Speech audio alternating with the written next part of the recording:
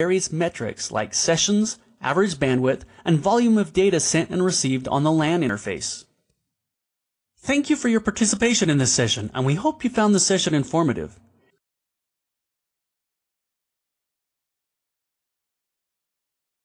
Welcome to Module 10 of the Versa Essentials series. In this module, we'll discuss Versa Network's device operations and administration capabilities. Versa Director is the single pane of glass used for provisioning software-defined services. It also provides a simple and intuitive approach towards operations and administration of SD-WAN network services. Versa provides a simple yet effective web interface to operate and manage today's networking services. There's no need to know CLI commands, and there's no more switching between different management portals for different vendors. Now you can click a button to get details of routes available, DHCP active leases, or BGP adjacencies, and other critical information about your SD-WAN environment. The user interface is agnostic to the form factor of the CPE devices deployed at a customer site. Whether it's a white box appliance, a big server in the data center, or a cloud-based VM, everything is managed from the same console. Versa monitoring capabilities include Layer 2 to Layer 7 information and provide information on networking attributes such as ARP table information, DHCP binding data, routing table information, dynamic routing protocol states, etc. Versa provides a structured approach for the operations of different networking services, including security, SD-WAN, CGNAT, IPsec, etc. As a network administrator, you'll be in complete control of your software-defined branches with end-to-end real-time visibility of the network infrastructure, supported with alarms and push notifications. Let's review some of the Versa Network's operations capabilities. Once logged in to the Versa Director dashboard, navigate to the Appliance level view. To view appliances, select the Administration tab, then select Appliances on the left menu. The successfully onboarded appliances are displayed. Select the appliance that you want to monitor. In our example, we'll select the Branch MT Shanghai device. This is where the device-specific information is displayed. From the top menu bar, select the Monitor tab. The Monitor pane is where you perform real-time monitoring of the appliance for various networking services. On the left menu, you can select the organization if the device is a multi-tenant device. On the right, there are four main tabs: Summary, Services, System, and Tools. The Summary section provides a high-level view into various performance indicators for the device. Information such as traffic flow, overall bandwidth utilization, SD-WAN traffic steering policy-based bandwidth utilization, incidents, top applications based on transmit and receive statistics, and number of sessions is displayed. The Services pane provides access to various networking service performance and operations statistics. You can view active sessions on the appliance, validate SD-WAN or next-generation firewall policy hit counts, look for routing table entries, DHCP active leases, ARP table information, and much more. The Systems tab gives you a clean and simple view of the system's health. Real-time system performance numbers like memory and CPU utilization, disk load, etc. are displayed. It displays information on the health of various Versa-specific services, licensing details, and much more. The Tools tab provides access to ping and traceroute tools to identify network layer reachability issues towards WAN or LAN interfaces. The administrator can also capture packets on the WAN or LAN interfaces with options to filter based on source or destination IP addresses, port numbers, protocols, and different combinations of these parameters. The portal lets the administrator download the captured file for analysis. There's no need to log into the appliance and remember long and complicated TCP dump commands and then transfer the file. All of this is simplified using the Tools section. Let's explore the Versa Monitor tab with some real traffic and look at some of the information that's available. A mobile phone is connected to the Versa infrastructure and it's in the Shanghai branch. Let's go to the Summary tab on the Shanghai branch to begin. The first thing to observe is the real-time bandwidth utilization on the WAN links. Under the Summary tab, you have information on all of the interfaces that are active for the organization. You can see that there are two WAN links, the Internet link, which is represented as ILL, and an MPLS circuit. We'll access a YouTube video and see what happens. As you can see, the moment the YouTube video starts, we have a bandwidth utilization graph that shows link usage details. You also have the option to look at the SD-WAN traffic steering policy-specific bandwidth utilization. To do this, click on Filter, select the transport options, then select the remote branch and SD-WAN policy rule name. In this example, we'll analyze the rule called Stream. Click OK to apply the filter. The output shows the bandwidth utilization by traffic matching the stream rule. This is a useful option when you want to identify real-time traffic flows that match a policy rule. You can also click on the metrics link to review real-time health status of the paths and the SLA thresholds if they are configured. For example, the MPLS transport is not available for this application type. What this means is that the YouTube application can never use the MPLS transport for data streaming. Further down in the window, you can review any recent events. You have a high-level view of the health monitor and policy violations statistics. You can also review the top application by number of sessions, volume of traffic transmitted, or volume of traffic received. For example, if the monitored parameter is changed to the number of bytes received, the chart displays the applications based on received bytes. In this case, the most used application is iCloud, with over 8 GB of traffic downloaded. Next, we'll look at the Services tab. The Services tab is where specific network services details can be monitored. To review all of the sessions active on the appliance, click on the Sessions tab in the Services section. The output gives details on the number of active sessions on the device. You can click on the session count to show more detailed output of the active sessions. This output shows session details like the source and destination IP addresses and the source and destination port and protocol numbers. It also displays the applications identified for each session, along with whether the session is SD-WAN or non-SD-WAN. For a more detailed output of a session, you can go to the Services tab and select the specific service. Let's take a look at the SD-WAN sessions detail. Select the SD-WAN Services tab.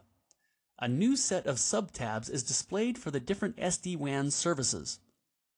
Click on the last tab, which is Sessions. This displays the total active SD-WAN sessions on the appliance. To create a detailed filter of the sessions, click on the eye icon under the Session Count field.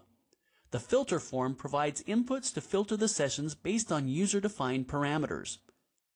To view all active sessions, leave the fields empty and click on Filter.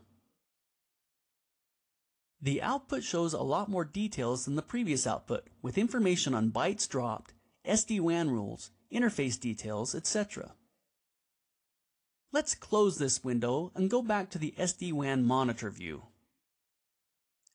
Click on Policies.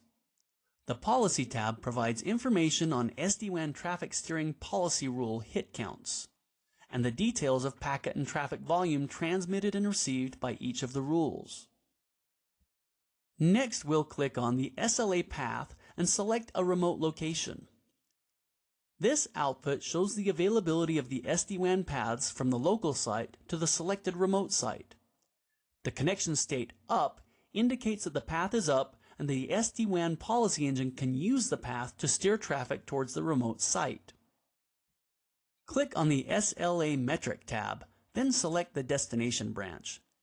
This window gives information about the health of the paths towards the destination branch. Information about latency, jitter, packet loss, and loss variations are displayed for each circuit or path. We'll cover next-generation firewall, IPsec, and CGNAT features in other sessions on security services. Next, we'll proceed to the network monitoring options.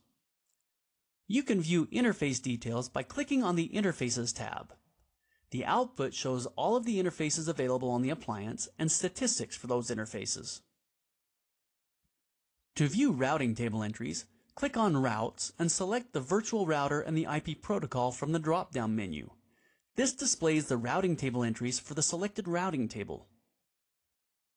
To view BGP adjacencies, click on the BGP tab and select the virtual router. In this example, we're viewing the parent org control VR. This displays the details of BGP sessions with the controllers. As you can see, both of the BGP adjacencies with the controllers are established and routes are being exchanged. You can view other networking parameters by selecting them from the networking menu. The Systems window is where information on system health is displayed, which includes CPU and memory utilization and disk load. Software version details are also displayed. From the output on the screen, we can see that this Versa FlexVNF software instance is running as a virtual machine on a 𝐃𝐎𝐍 hypervisor. The software version is 16.1 R2S9, and there are 4 cores and 8 GB of memory assigned to this virtual machine. Further down, you can see the Versa services status along with the template and device group details for this branch. At the bottom of the window, you can review the licensing details. The output here shows that the branch is subjugated to the director. That means that everything is functioning from a licensing point of view. The Tools tab is used to test reachability to WAN destinations or LAN hosts. To test reachability, click on the Ping tab and provide information about the destination IP or host name. Select which routing instance to use to source the packets, the source address, the packet size, and the packet count. Click Start to begin the test. The result is posted in the Results section. Tests can be performed on the WAN or LAN interfaces. You can use the traceroute utility to identify the path taken by packets to reach a destination. A similar process is used to initiate the traceroute function. You can capture packets on LAN or WAN interfaces with the TCP dump tool. To capture packets, select the interface, define your filter in the filter field, and select the timeout. The default timeout is 1 minute for a packet capture. Click on Start to start the packet capture and click on Stop to stop it at any time before the timeout. You can download the packet capture file to your local workstation with the Download button. You can then open it using Wireshark to analyze the packet capture. The Speed Test tool allows you to test link speeds. You have to configure Versa FlexVNF branches as speed servers before you can run this test.